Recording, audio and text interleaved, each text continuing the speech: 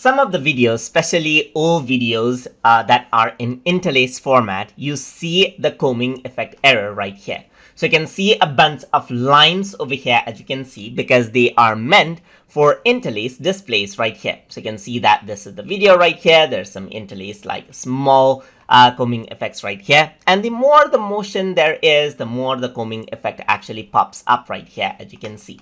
And with the help of Shotcut, what you can also do is eliminate those.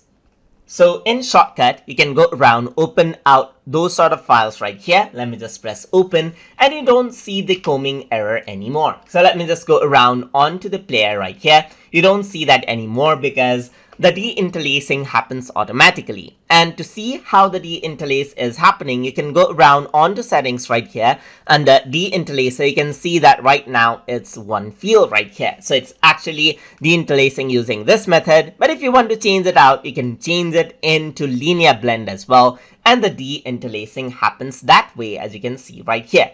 And you don't see the combing anymore. And that is how you can interlace it. And if I were to go around onto editing right here, let me just bring this out onto my timeline. So if I were to go around onto the export settings right here, then you can go around, choose around the setting that you want right here and export, and you won't see deinterlacing anymore. So you can go around into advanced, and here you can see that you can change around the scan mode right here. So you can see that deinterlacer, you can change that out one to best right here. So this is more like for preview, for this is high right here.